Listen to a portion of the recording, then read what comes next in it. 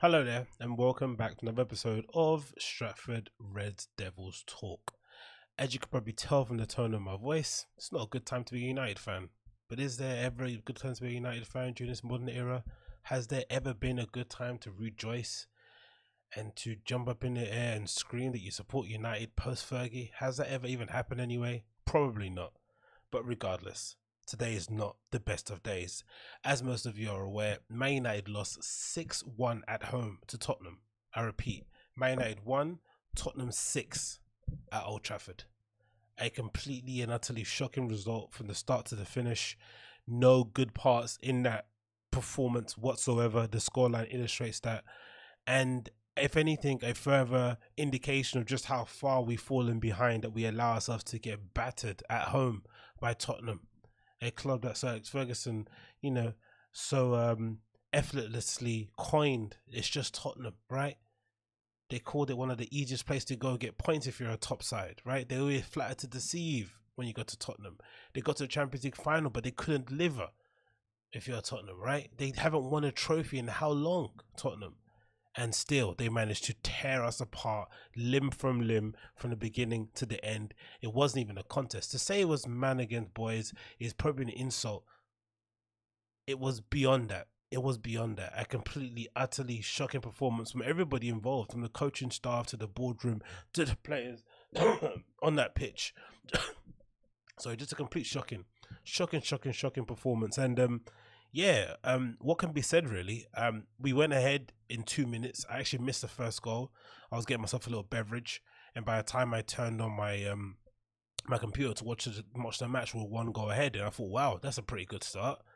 But knowing United and knowing how we play, we usually respond better when we go a goal behind. So I thought, you know what, I'm not really feeling too comfortable, especially when we start to open up the pitch and Tottenham can hit us on the counter with their attacking fullbacks, even if there are Ben Davis and Aurier, which is a big surprise. I think, no, sorry, there was Reguilon and Aurier. I think everyone assumed they were going to play their new signing. I forgot his name, the number 2 they bought from Wolves. But instead they went for Aurier, who was probably the inclusion of Aurier, and then the surprise quote unquote inclusion of Son was an indication of just how well prepared Tottenham were in comparison to United. Aurier playing instead a physical presence who's probably not the best when it comes to defending, but he's got the physicality, he's got the pace, he's got the tenacity needed, and the big game fight, that he was probably the best addition that Tottenham could have done on that left hand side, especially with Rashford marauding down there. I think he picked the right person to go ahead for Rashford one-on-one. And then, of course, Song Heung-min on the counter-attack is just a different level of player. His finishing ability one-on-one is just on another level as well. And that was always going to cause us problems. And for some reason, Harry Kane decided to roll back the years. He decided to shed a couple of pounds. He decided to turn into a number 10, right? Did he provide 2 assists, I think, and score 1 goal? A truly humbling experience to suffer. He scored 2 goals actually. I'm looking at it on the screen. He scored 2 goals. One from open play, probably a delightful goal from just inside the box after Bailly's mistake. And what can we say, man? Again, no point analysing the goals because there were calamitous errors. Go through the team and just say, Eric Bailly, of course, was shocking. I think no one can deny that. We were all kind of chomping at a bit for Bailly to be introduced into a team. We're all hoping that he was going to be the solution that we needed in order to kind of stabilize our defense, because so far Harry Maguire has flattered to deceive. And Bailly had one of these performances that makes you question, that makes you realize why a lot of managers haven't necessarily, or not a lot, man, just Mourinho and probably Solskjaer haven't seen it fit to rely on him going forward. He's too inconsistent in his performances, and of course he's injury prone. He's been on the sidelines too often, and he's inconsistent.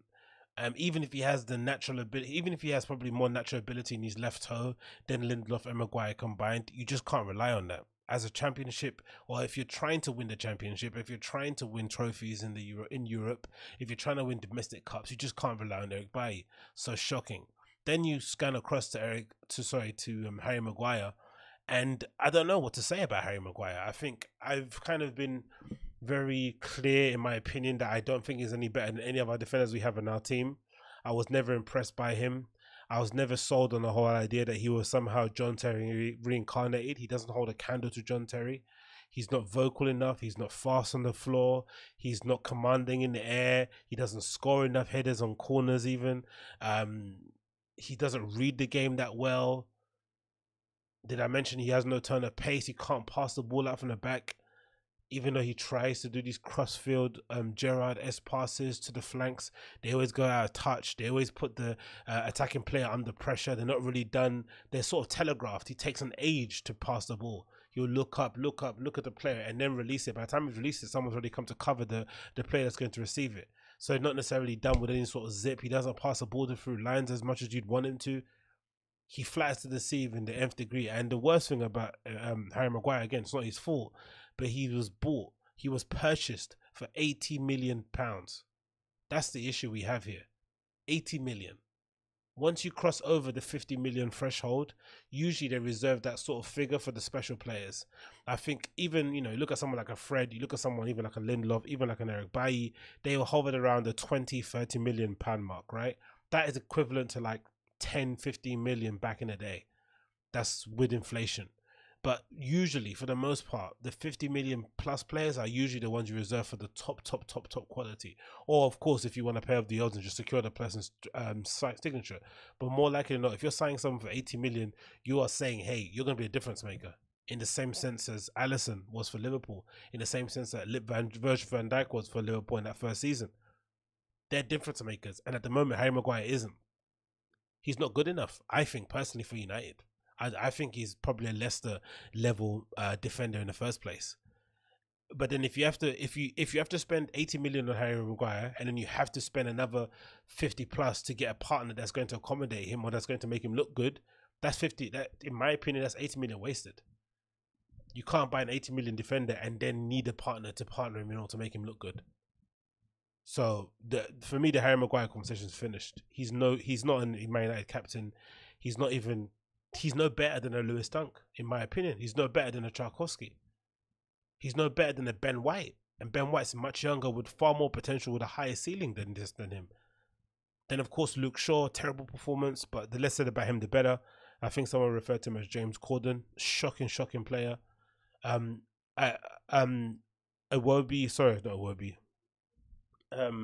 AWB at right back, again, terrible performance, but he's been terrible for a long time. The midfield, less said about that, the better. That combination doesn't work. Matic, Bruno and Pogba doesn't work. Bruno and Pogba probably doesn't work. Probably Matic and two others probably works, but not Bruno and Pogba. That doesn't work whatsoever. Pogba's all over the shop. Matic was nowhere to be found. Bruno got hooked at half time. The front line were basically missing, especially after Martial got sent off. Just shocking. And if anything, it further emphasizes the real problem that we have at United. In my opinion, again, we have big issues in terms of boardroom, in terms of ownership. We know that. The Glazers have taken money out of the club every year and not invested one penny of their own money. They've leveraged the club to get more loans, to get more money that they can go spend on whatever else that they're doing. But they're not investing anything into the club. They've made their position known. They want us to qualify for the Champions League in order to make sure we have money coming in, and that's it. They don't want to aim for anything more than that. Whenever our managers ask for more money for us to push on after we've qualified for Champions League, they've always kind of, held their purse strings tight.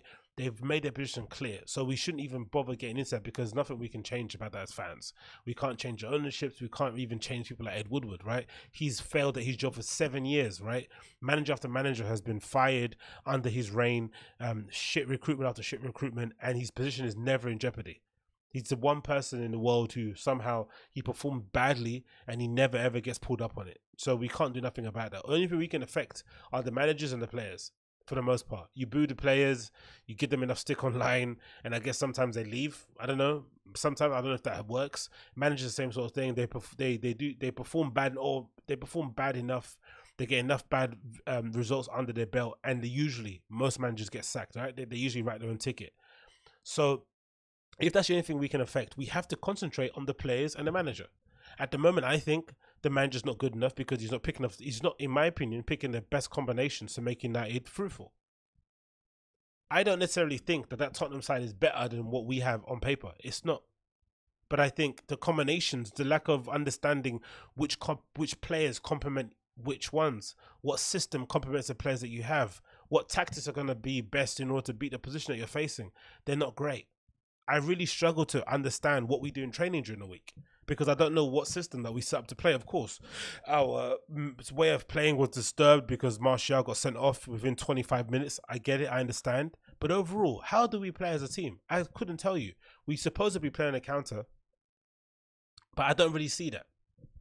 We supposedly try to play professional football and play from out the back, but I don't really see the patterns that we're trying to establish. We just try and play out from the back. There's no patterns. There's no systems that we're trying to enact. There's no kind of flow that we're going for. There's no points that we're trying to hit. We're just trying to play out from the back generally and just hope it gets to a Pogba. It hopes to get to a Bruno so they can carry it further up the pitch and then give it to our front players to work their magic.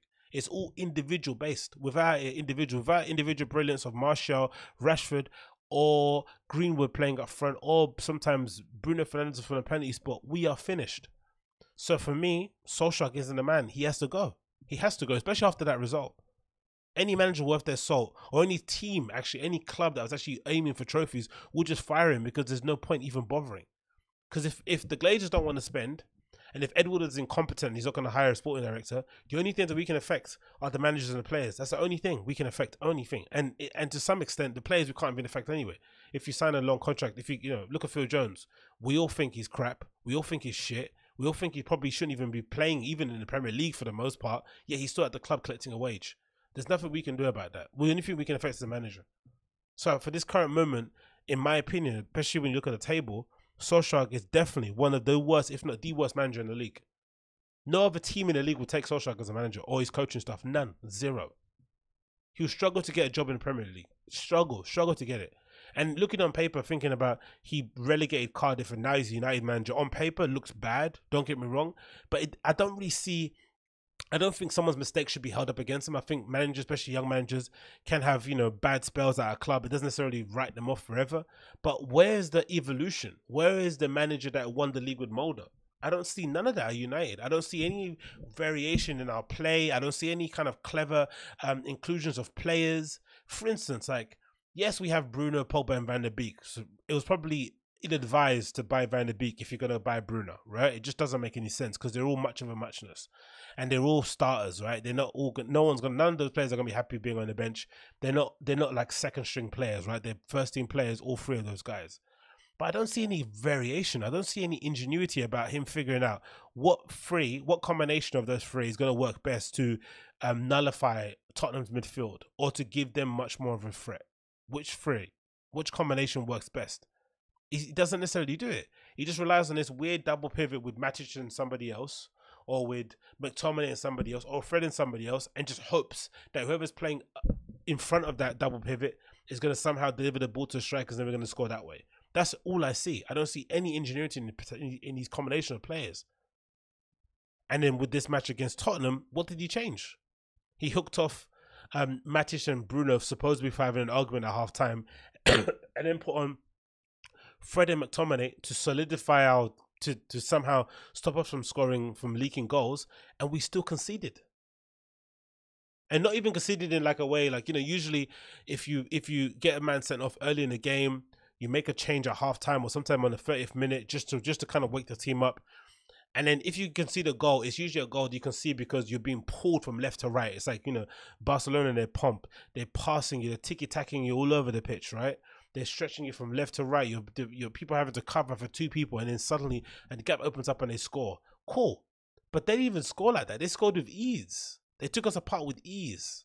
We didn't even put up much of a fight.